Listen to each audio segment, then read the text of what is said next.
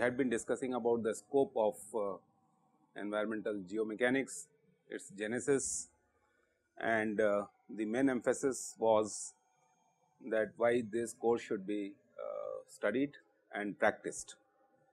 There is more emphasis on the practice of the concepts which we are talking about here. In continuation with this, in today's lecture, I will elaborate upon the scope of environmental geomechanics further in more compartmentalized manner. The first job of an environmental geotechnologist would be to assess the level of pollution, and it is understood that why this exercise should be done, because the source of contamination of the geoenvironment is the pollutant or the pollutants. So, it becomes very important for everybody to understand how the pollutants or the waste is being discharged, and I hope you will agree that the waste is being discharged mostly from the industrial units, because most of you are aware of the municipal solid waste, but here the focus of the discussion is mostly the industrial activities, because the impact of industrial activities on the geoenvironment is quite detrimental, and this is what is being realized. Now, this is the job of each organization, in fact the industry, to first assess what type of pollutants they are going to discharge in the environment. And I am sure that you must be aware that at the time of writing a DPR for a project, normally these issues have to be declared. So, after the DPR is ready, normally the DPR goes for environmental vetting, we call it as environmental assessment or environmental impact analysis. So, this is what is known as EIA. So, these are the mandatory things. Even if you are doing soil investigation these days, the environmental impact has to be studied of the activities which are going to be taken up at an industrial unit. Now, I have been trying in last since several years, particularly through the government and Indian government, to make the guidelines and to assess what type of pollutants are being discharged from different industries, and ultimately this exercise might lead to creation of a what do you call it as a zonation map sort of a thing, which would be a pollution zonation map of the country. Now, this is where our interaction with the industry starts. Most of you must be questioning that ultimately where the environmental geomechanics concepts are utilized. So, this is a subject or this is a philosophy which is mostly adopted by the industries, and they appoint experts, consultants who help them in coming out of these situations, or many times government bodies, they approach you to bail them out from a given situation. So, anyway, I mean this is a societal work where the technology is being used, the knowledge is being used to understand what is the impact of the human activities on the geoenvironment. So, the first thing is if you visit any industry, for even the mining sector also, the mining is going on, that is the product, main product, or for that matter any industry you visit, they are producing something, say pharmaceutical industry. So, the pharmaceuticals which they are producing are the main products, but in the process whatever is being generated and you do not have any immediate value for this, this is what is known as the byproduct. Alright. So, this is the story of the balance between the product and the byproduct. First question is how much mining should be done so that the amount of overburden which is coming out can be handled easily. Now, this is a very qualitative statement, but once you start working on this statement, you realize that this can be quantified. For a given amount of mining, how much waste I am going to generate and what I am going to do with that. Now, this is what is meant by assessment of pollutants which are being discharged either on the surface or inside the soil deposits. It could be soil, it could be rocks, whatever. So, this is where we talk about the disposal, handling and storage. So, as we were discussing in the previous lectures and you rightly said Gaurav, that whatever mining overburdens are coming, they store them, and they have developed man-made mountains in the regions, and which are not very stable during earthquake or even during excessive rains. So, these are the major challenges which industries are facing right now, where the geotechnology is required. How I am going to dispose the industrial waste, how I am going to handle it first of all, and how I am going to store it. Because I hope you realize industry has a limited space to operate from, alright, they have premises. Now, it is a very interesting story that the product and byproduct has to be created from within that premises itself, clear, unless there are some designated places which have been created by the municipality or by the government bodies, alright. So, the chances are that most of the time the storage of the industrial byproducts is normally done within the premises only, clear. So, that means now you can realize the big havoc is, if I want my production to remain unaffected, I should be having enough space to store the industrial waste. The second question is, the more and more production is occurring, the more and more byproducts are going to generate, and there could be a situation where the storage space might become less. Most of the industries are facing this acute space crunch. Apart from the space, when you are piling up these byproducts, there are chances that these byproducts might cause a sort of a hazard. There could be a collapse of the heap, alright. There could be a flooding, and during the flooding the entire thing may get washed out, and hence it may inundate your facilities. You will not like this to happen, is it not? It is a very unthoughtful situation if it occurs. So, the first thing with which we interact with the different organizations is that we like to assess the type of pollutants which they are producing, and where they are discharging it, where they are storing it, how they are handling it, what the disposal practices are, whether this is being disposed in a dry form or whether it is being disposed in a slurry form or whatever. Gone are the days when people used to throw all these things, unknowingly, unnoticeable on the highways or in the water bodies, because now the environmental rules are very, very stringent. So, you can't just throw them in a water body, alright. So, if you read the story about the disposal of the industrial waste, up to a certain extent people used to dispose them in water bodies, and they used to pollute the entire thing. Now, again the question is, the more and more industrialization occurs, the more and more this problem is becoming severe. So, when environmental geotechnologist deals with these type of problems, for him or her this becomes a patient, it becomes a case study, and then what we try to do is we try to give a solution to these issues, clear. So, this is the first scope of environmental geomechanics, that means you assess the extent of pollution and where the whole operations are being done. Now, it so happens when you are storing the waste, it might come in contact with the environment. So, the attributes of the environment are mostly solar, light, sunlight, wind, humidity, temperature, rains, what else? So, these are the attributes of the environment, alright. I think we have defined all the parameters which would create an environment. In extreme situations like what is prevailing right now in cities like Bombay, when it rains heavily or when the flooding occurs, most of the cities in the country are flooded right now, you are aware of this, and people are debating whether this is a natural phenomena or this is a man-made phenomena. So, you will find articles on both the aspects. People say no, this is man-made. I do not know what is your view on this, but I hope you will get convinced that this is man-made.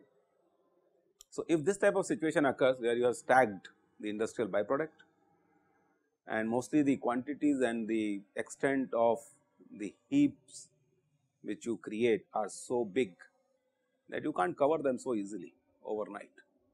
So, chances are that this material is going to interact with the environment, alright. Suppose fly ash, I am sure all of you must be aware of, and you must be aware of that what are the hazards associated with fly ash.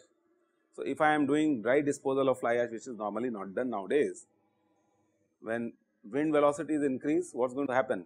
These particles will become airborne and they contaminate the entire surroundings. When you are doing wet disposal of fly ash, there are other issues, because the slurry which you have made by dissolving or by mixing the fly ash or an industrial waste with water will have its own stories. So, the chances are when you are allowing this type of interaction, alright, with the environment, the water percolates through these heaps and the leachates get produced. I am sure you must be aware of the word leachate. I will discuss this in details today. Now, these leachates are the chemical species which might contain heavy metals. Heavy metals are the ones which will act as a contaminant in the due course of time, alright. So, these are the heavy metals which pollute the groundwater, which pollute the soil and so on. So, the second scope of the work or the scope of the environmental geomechanics would be when the interaction of industrial byproducts or the waste happens with environment, particularly rains, the water percolates through the entire heap, leachates get formed and they migrate into the geo-environment, soils, rocks, groundwater, clear. So, we would like to study this, how this whole process occurs. This is unavoidable, you can't stop this process, because as I said, the extent of the heaps is so big, the volumes are so big that you can't really do much. Now, this is the genesis of the contaminant transport studies, which is at full swing in most of the western world and of course, in our country also, but not many people are still aware of these processes, but I am sure the most of the western world has already mastered these subjects, and now this is high time when India and developing countries should follow these type of concepts, and our students and professionals should be trained for this. So, this is not a very good scenario, contaminant transport, alright, but we have to study it. Mainly we like to study how contaminants are going to migrate in the geomaterials, soils, rocks, groundwater and the combination of the three. The third important scope of these studies would be, I do not want this to spread much, contaminant transport, alright. So, I want to curtail this, I want to contain this, so that the disease does not spread in the entire body. So, what normally surgeons do? They ampute your hands, legs, body part, is it not? Amputation means they cut it, they eliminate the whole thing. So, this is what actually we will also do, we will do the surgery and we will try that this spread of contaminant in the geo environment does not become excess. Now, this is what is known as containment, alright, and this work only geotechnical engineers can do. Why? Because you are the guys who have done seepage theories, you are the guys who have done shear strength of the material, you are the guys who have done compressibility of the material, consolidation of the material and everything you have done, clear, which others have not done. So, these are very specialized subjects and these are the realm of modern day geotechnical engineering. I hope you can realize this. So, coming back to the point, if I want to contain the spread of contaminants, particularly so that they do not attack my water bodies, the aquifers, otherwise what is going to happen?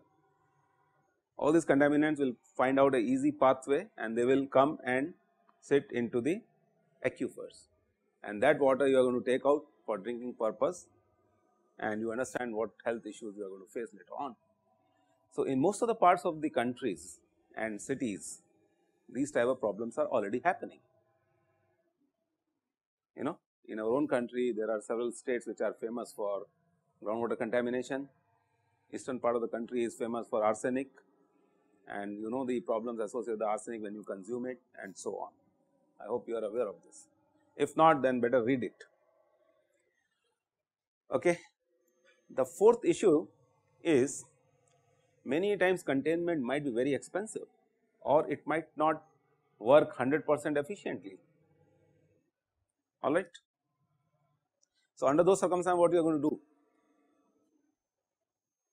and I know that the soil mass, water, groundwater and rocks have already got contaminated. So, then comes the remediation, cleanup, washing, alright. So, we call this as remediation.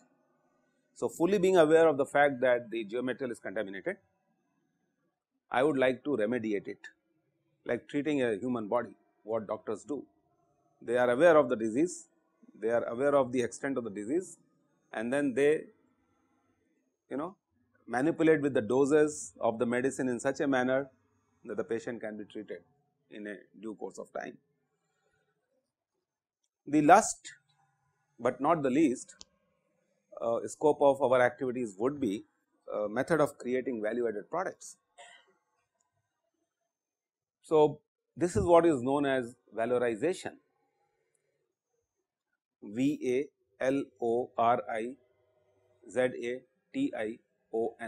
valorization. So, valorization is something where you are trying to create value out of a material, clear. So, what we are trying to do? We are trying to valorize you guys. You agree with this statement? We are doing valorization of human beings, value addition to anything, whatever value addition we are doing, by giving you a lot of ideas, by making your brain to work, to think ahead of time, alright. So, this is what the valorization is, creation of value added things in any material. So, this is where the concept of 3 R's comes in the picture. We say recycle, recovery, reuse, and the 4th R which has got added to this is very good, excellent. So, reduce. What is that you want to reduce? Not the production of the products, but generation of byproducts.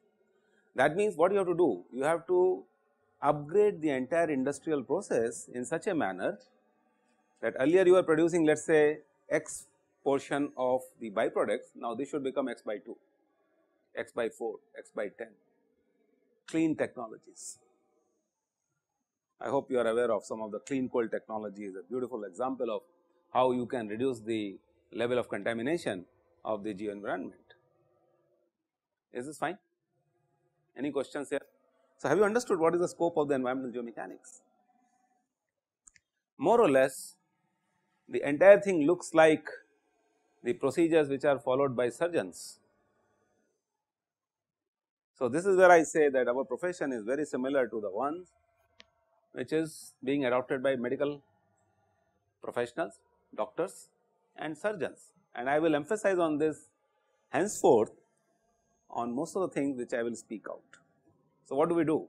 We have a patient in the form of an industry, in the form of a polluting body, and then what is our job? Do whatever you can come out of this situation, clear. So, truly speaking, the practice of environmental geomechanics is bottom to top of this ladder. I hope you will agree with that. The first thing I should be doing is whatever waste is getting generated, I should try to reduce its volume, its intensity. Is this part clear?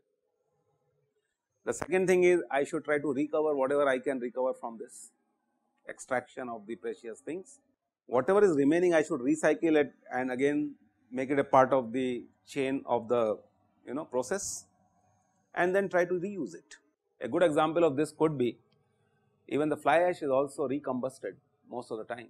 I hope you might have heard about this, because if industrial plants or the power plants are not working very efficiently, if the machineries are quite old, the chances are that the unburned carbon in the fly ash could be very significant.